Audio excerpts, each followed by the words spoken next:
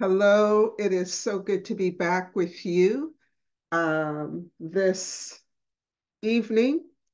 My name's Michelle Riley, and I am the owner of Notaries for Alabama and Alabama Notary and Process Server. I train notaries here in the state of Alabama, and I also run my own mobile notary and process serving company. I wanted to check in with you this evening because there's a lot going on notary wise in Alabama right now.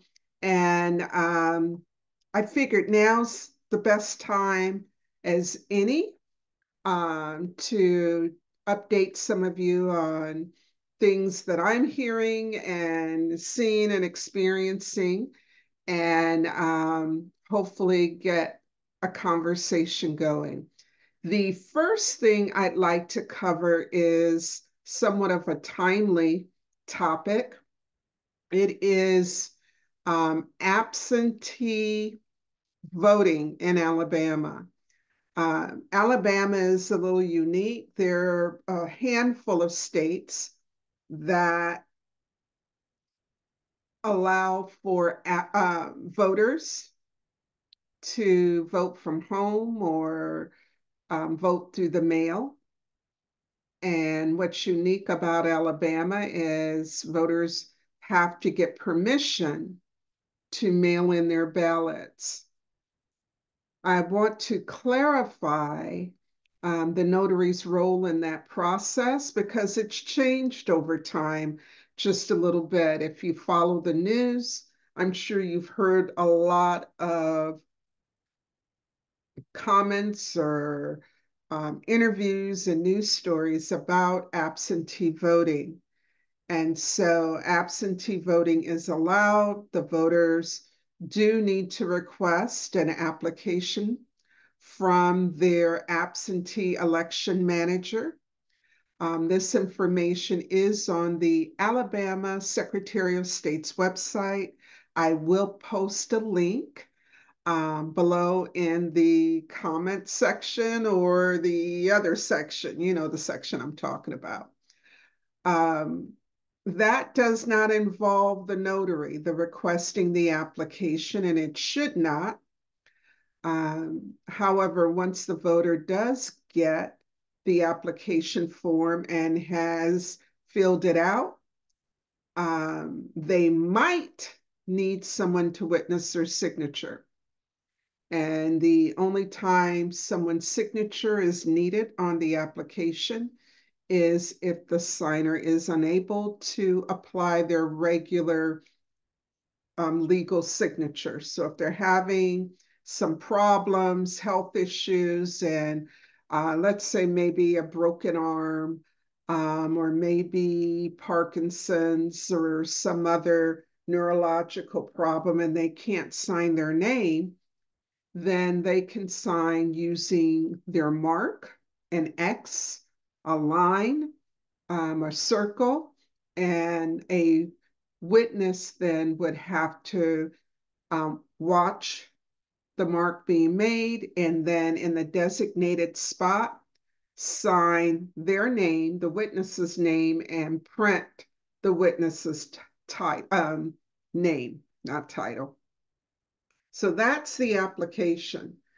After that gets turned in to the absentee election manager's office, once reviewed and approved, the voter will receive their ballot and three other envelopes. On one of those envelopes is printed an affidavit. It's called Alabama's Absentee Affidavit. Is that correct? Yes. Alabama Absentee Affidavit. That's another form that must be completed by the voter. And after it's been completed, their signature will need to be either notarized by a notary or witnessed by two individuals who are at least age 18. I'm mentioning all that because a new law was passed less than a month ago, reinforcing the role of the notary and others in the absentee voting process. And I'm bringing this up to you, Alabama notaries, because it is imperative that you make yourself aware of the new law, formerly known as Senate Bill 1. Now that it has been signed into law, help me out. It is Act number 2024-33. Boy, I hope I got that right. Um, Read it through. There are major problems for anyone who does not follow the strict guidelines for absentee voting. And I am concerned that well-meaning, well-intentioned notaries wanting to assist voters to complete the absentee ballot could wind up breaking the law. So please, please review this. I will include a link to the Secretary of State's website for more information. I will also include a link. I went ahead and put this information and more in the form of an ebook called Alabama's Absentee Affidavit, so that notaries will have access to this information and sample forms right on their phone, especially if they are Kindle book readers. So you'll have it at your fingertips when you're at the signing table. It is not in paperback form yet. I'm going to try my best to make it available as soon as possible. If you have more questions about the absentee ballot in voting, I encourage you really to reach out to the right individuals. Alabama's absentee election managers, there's one for every county, or someone else at your county elections office. But if you have a notary specific question regarding the process, definitely please add it in the comments and I'll do my best to answer your questions. So that was one thing that I wanted to talk about. I also wanted to, am I ready to talk about the breakup? Yeah, let me go ahead and talk about my breakup this week. That way we don't end on a sad note. Yeah, I broke up with someone this week. And like any breakup, it had me in my feelings earlier today.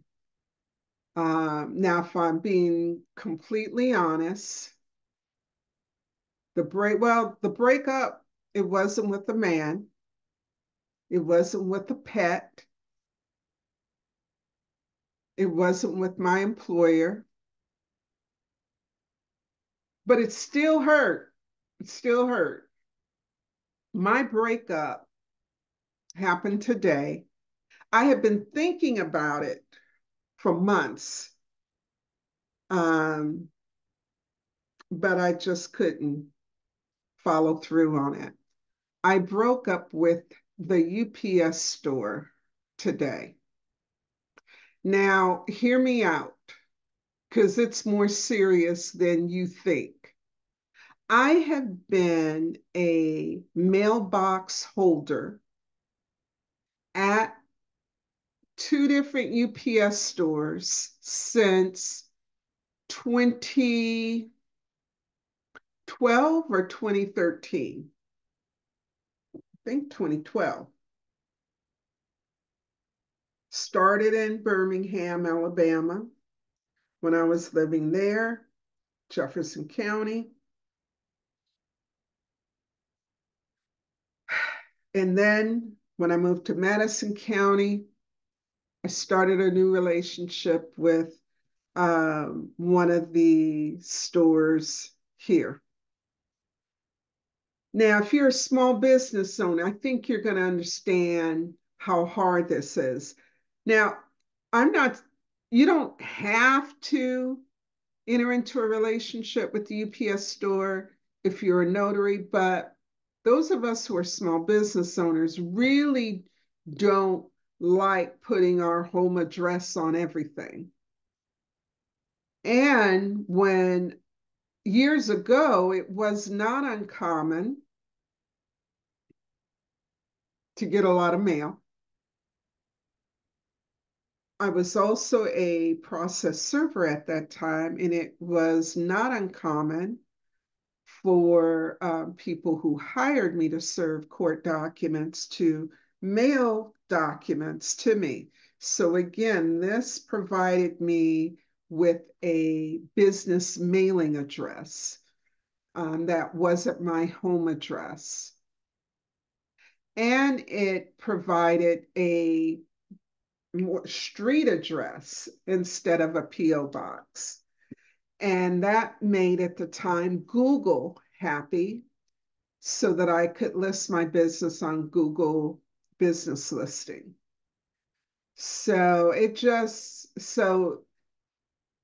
was great. It was great getting to know the store owners and employees. It was great because even though they employ notaries, there are documents that certain stores will not do. And I got a lot of referral work from the UPS stores. So that was good. I also had the opportunity to help train UPS store notaries. That was a wonderful experience. And I stay in touch with many of them to this day.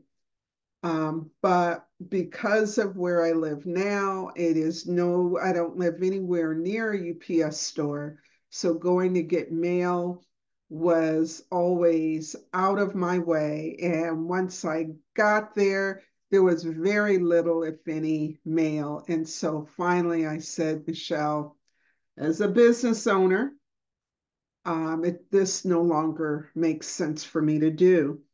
I want to add that I did find out, at least in Madison County, that certain post offices do allow box holders to receive FedEx and UPS overnight mail, priority mail at the post office box. So that was not the case years ago, which was another reason why I went to the UPS store direction. But yeah, um, just lots of perks associated with being a UPS store box holder. Um, I would meet clients there occasionally. I try not to take advantage of that. And then whenever I needed to do mail documents for apostille work, it was very convenient to do that. And so if you are a notary business owner, I would encourage you to go to a nearby UPS store, talk with them about the advantages of getting your business mail there. All right. Um, two more things and then I'll wrap it up. Those of you who do general notary work, you're going to find that it is cyclical. It is also seasonal, similar to those of you who are notary signing agents. You know that the last couple weeks of the month is when you are most busy. Well, there is a pattern even to general notary work. And I was reminded of that this week. My phone, I do not do signing agent work. That is just a personal choice. I did it for many years, and I don't enjoy it the way that I do general notary work. And so um, I stopped doing that years ago when the Snap Docs text messages took off. Um, it just didn't interest me the way it used to. But we're going into a couple seasons I want to talk about. One, the marriage season. And every notary should be familiar with the Alabama marriage certificate. A lot of folks are getting married right now, and you'll be getting requests to notarize that type of document. I want to encourage you, if you aren't familiar with it and you are running a notary business, it would behoove you to get familiar with it. There's a lot of great information, helpful information about this form provided by the state of Alabama, the Department of Health. So just go to Alabama Department of Health's website and read up on it. If that's not enough information for you, I do host a webinar called Alabama Marriage Certificate Training for Notaries. I was about to say, I don't think I have anything scheduled on a schedule right now. I need to check. I think I might have something scheduled that I may have forgotten about, but I will reschedule something for May. Um, and so keep a lookout on that. Just go to trainalabama.com, pick a date that works for you. That training will help you to understand how there is more to that form than just notarizing signatures. If you want to, you can just be a notary with that form, or you can choose to offer other services, um, which is very interesting and can bring in some additional income. Um, Also, we're in the season of um, individuals withdrawing monies from their IRAs, 401ks, retirement plans, and oftentimes those documents require a notary to be present. And so keep these things in mind, those of you who have websites and Google business listings, those of you who advertise, these are the things that you want to mention. You may be asked by a prospective customer if you have a medallion, if you are a medallion notary. If you don't know what that is, you're not a medallion notary. I'm not a medallion notary. Most of us are not. I'd say 99.9% of commissioned notaries aren't medallion level. Medallion notaries have special training and licensing dealing with annuities and securities, and is needed. I'm going to stop there. I don't want to share too much of people's business, but they need, if you get those requests, you can let them know if they bank locally, refer them to their bank, because their bank should have a medallion notary. But if not, I know that Regions Bank, I hope Regions is still here, in Alabama, I know that they employ them. So they will need to go to a financial institution or an investment office in order to get their signature signed on those papers. So, and then my last thing is remote notarization. I think that can take a whole session on its own. So, you know what? I'm not going to jump into that this evening. I will save that for my next update because it's important. I am getting calls weekly from notaries from all over the state. So something has changed recently. I don't know if it's just social media influencers or what, but I think it's time for an update. I hope you found this rant to be helpful. Um, Again, if you have questions, post them below. I'm going to make a conscious effort to do better about responding to those questions. And then if there are topics that you would like for me to cover, I will. Lastly, I want to encourage you, if you are not already a member of my free Facebook group, please join. That's where I post a lot of information. It makes it easy for me versus responding to individual emails and phone calls. Join our Facebook group. It's called Notaries for Alabama Hangout. Come in, say hello, interact with about 1,500 other notaries or aspiring notaries from all over the state. Get your questions answered. See what other notaries are doing. If you The classes, when I'm hosting classes, you'll find them on trainalabama.com. Don't forget, I mentioned the ebook, Alabama's Absentee Affidavit. If you or someone you know or some organization you're familiar with, you feel would benefit from that, please check that out. That is available on Amazon and Kindle as an ebook for now.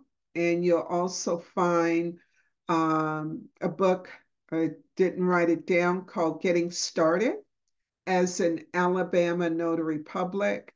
And then I have a third book on Alabama's new notary laws. So check those three out. Again, you can purchase them on Amazon. I'll put links below. And I look forward to talking with you again on my next rant. Have a great evening.